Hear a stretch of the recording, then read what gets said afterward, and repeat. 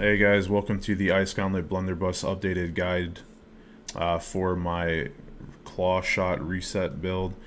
This is the build I've been using pretty much since the beginning. I'm not a fan of net shot, but there are good things about net shot. To kind of just throw it out there right now, the difference in gameplay between net shot and or claw shot's a lot more aggressive and you can do the claw reset combo, and net shot's a lot safer, but it's also better for team play. Okay, I'm gonna go through my gears and stuff like that. I went through my gear last time. My gear is pretty much all resilient refreshing with an extra perk, as you can see. If you're using claw shot, use venturing claw shot. If you're using net shot, swap it out with exhausted net shot. Okay, this is the only one that needs to get updated. I need to do resilient refreshing with leeching shrapnel blast, or freedom or whatever. Shirking energy is not as good as it used to be, so I'm going to swap this out soon. Plague splitting grenades is a given. Why you want that perk on there. Leeching shrapnel blast is just for more health, like more survivability, I guess. I have a health, thrust protection, and a stamina recovery amulet.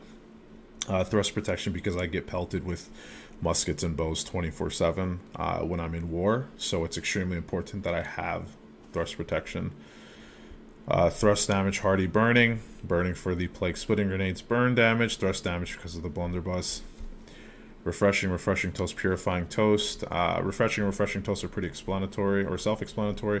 Purifying toast I think is really good. Keen Vicious Unending Thaw is my Ice Gauntlet right now. Do I think it's the absolute best? No, I think the best is Keen, Frost Attunement, and Unending Thaw. Don't quote me on it, but you don't really need Unending Thaw on clothing anymore, because once you swap off of the gauntlet, it doesn't matter. It doesn't carry on the damage anyway. And then the best in slot blunderbuss is this blunderbuss. Flame Attunement, Enchanted, Keenly Empowered. Every single one of my gears have the Rune Glass Ignited on it, okay? And that makes this blunderbuss the absolute best blunderbuss that you can have. People have been asking me about fire damage rings. Fire damage is probably going to be better than thrust damage. I haven't fully tested it, but fire damage, regardless, is still going to be good if you have a Flame Attunement, Enchanted, Keenly Empowered blunderbuss. To answer the question now, I still use the tier 2 ruby because when you are higher int than you are strength, the tier 2 will do more damage than the tier 5. It's been like this since the beginning of the game. I don't know why AGS hasn't fixed that, but that's just how it is. Okay. Heart gem slot, I don't have it. I'm not saying that you shouldn't. You should absolutely have this. It is really useful. The three that I've been told is the stone form, the cannon for the extra burst, and then the vines for setup. Okay, those are all really good that I've been told are good from people who have been playing since I've been gone for the 3-month hiatus. Attributes, normally it's 115 strength, 300 int, 100 con. This is how I've been really running it for a while, especially since I came back. I just want more damage. If you want to be more strength reliant because you want to use a Rune Glass Ignited tier 5 ruby or anything, it would be 265 strength, 150 int, and 100 con. 100 con is way too strong for you not to run it. Some people will run 5 con or 50 con, which more power to you if you want to do that, but I'm telling you guys right now, 100 con makes it way worth it, I promise. Weapon masteries, this is for the claw reset build. Like I said, it can one-tap mediums, you know, and that's what a lot of players are playing at the moment, are medium, because there are a lot of Godsword or Greatsword. Godsword. There's a lot of Greatsword players out there currently.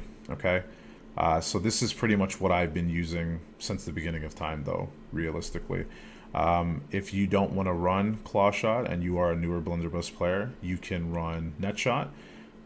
Which then you may not even need to take unload. You could take double down. I can see why you would take double down over unload, and that's fine, which then you would use net shot all the way down to apparatus, and then you would make sure that you take this last chance for sure. Last chance will help you survive. It'll keep you alive and everything.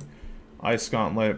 This is what I've been using. Take a quick peek at this. I'm not going to keep on this very long, simply because I don't know why I use it. I've been using it and it's been working for me. Simple as that. Okay.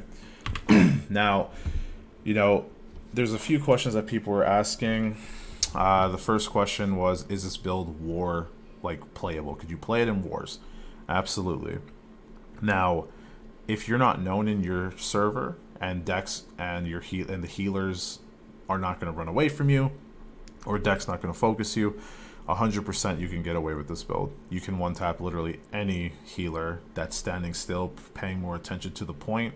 But I will say, like, me personally, because I am known in my server, it is really hard for me to play it right now. So I'm going to be going towards more team play, which that means that I'm going to be completely swapping off of Claw Shot, and I will be using that shot for wars. I do suggest everyone that is new, like I said, to use that shot over Claw Shot though. Okay. People were asking about Flame Attunement and Frost Attunement, why people are using Flame Attunement and why people are still using Frost Attunement. They probably just bought Best in Slot Blunderbuss pre-Brimstone patch, because pre-Brimstone patch you would use a tier 2 Aquamarine because frosted areas you would get more damage. So that's the main reason why they would have Frost Attunement. Flame Attunement now is the best because that is not the case anymore with the frosted areas and doing more damage with the Aquamarine.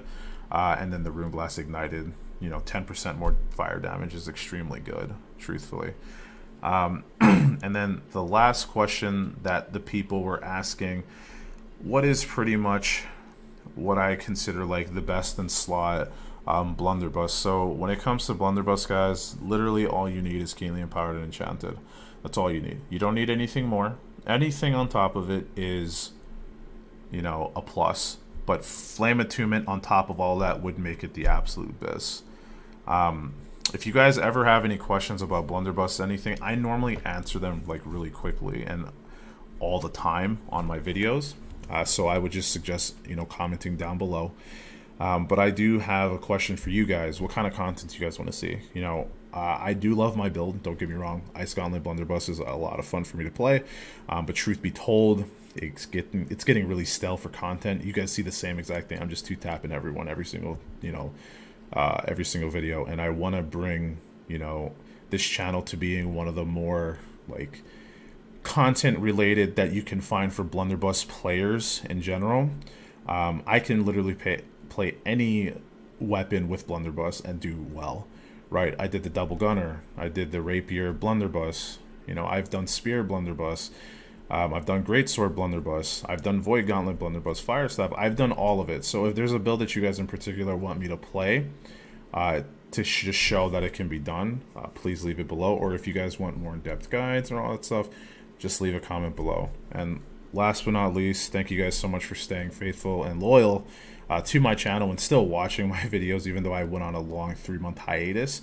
I will say I am back full-time now, and I will be making a lot more videos to grow this channel, like I said, to being one of the more Blunderbuss-friendly channels. I'm going to let some clips play, but yeah, thank you guys so much. You guys have a great one.